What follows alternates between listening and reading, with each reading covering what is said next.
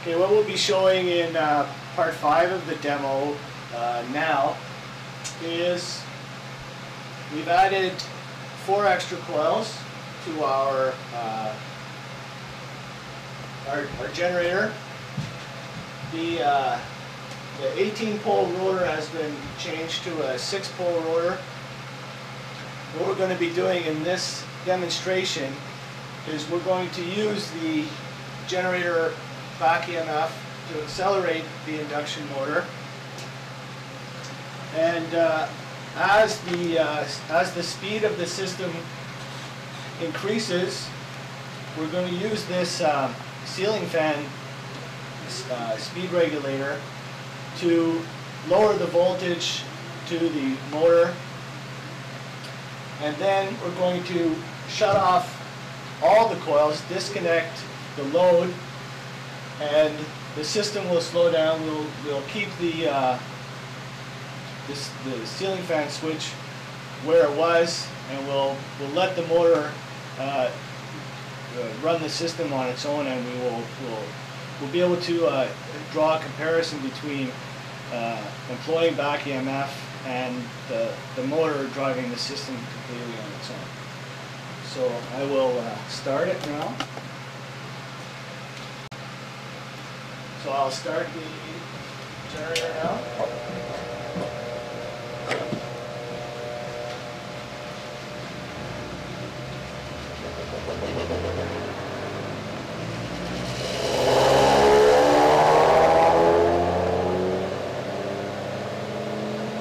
So what we have here is, again,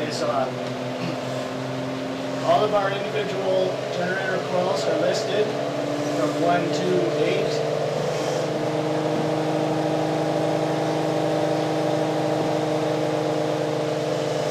Using a ceiling fan switch here to accelerate or decelerate the motor, set a stable speed.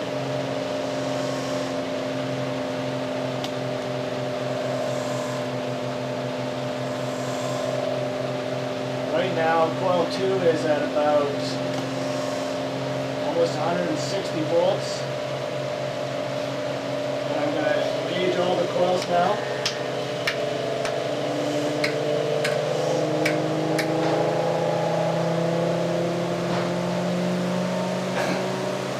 Good. I guess you can hear the system accelerating.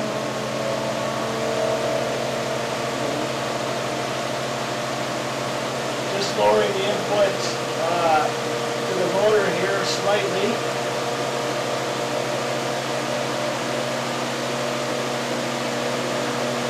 Continuing to accelerate. Coil 2 is at 257 volts.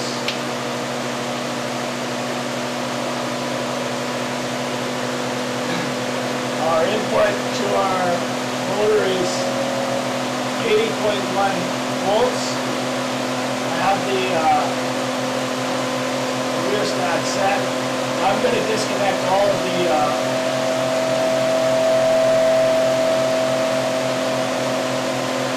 disconnect all the coils.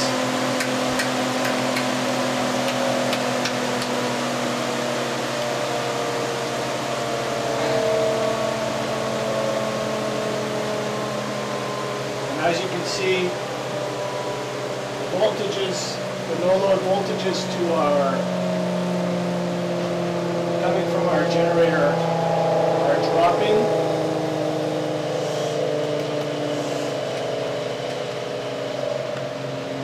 The power going to the motor is increasing, and the system is slowing down.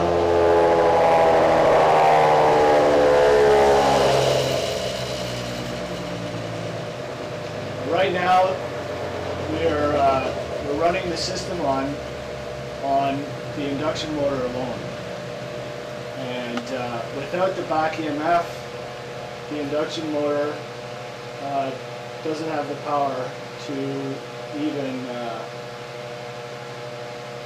keep the system going at all. 255 watts going to our motor right now, and we're producing, well, from coil 2, 0.8 volts.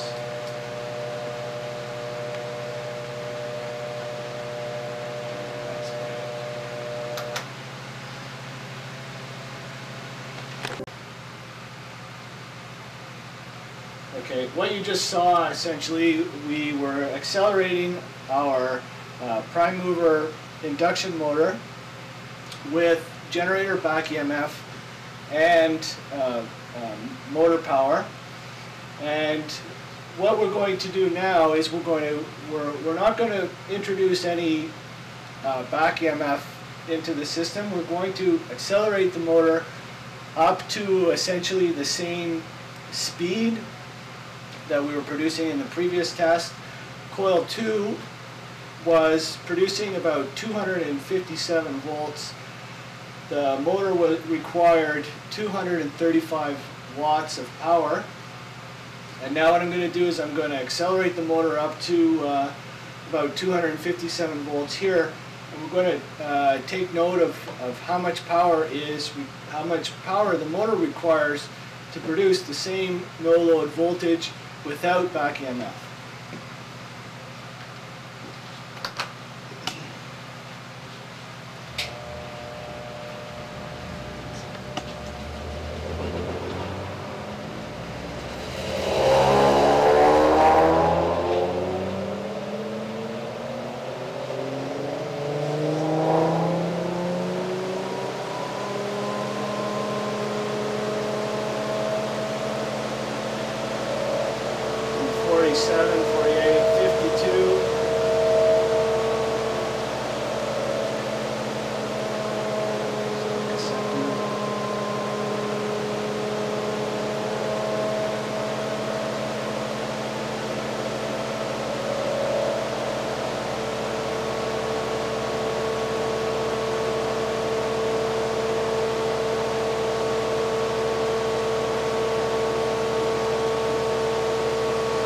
Right now we're at 250 no load volts coming from our generator, and our motor requires 280 watts.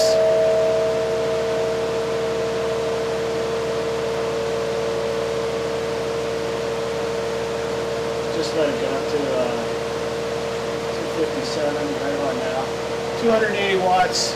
As opposed to 235. 235 watts of power required by our prime mover when we're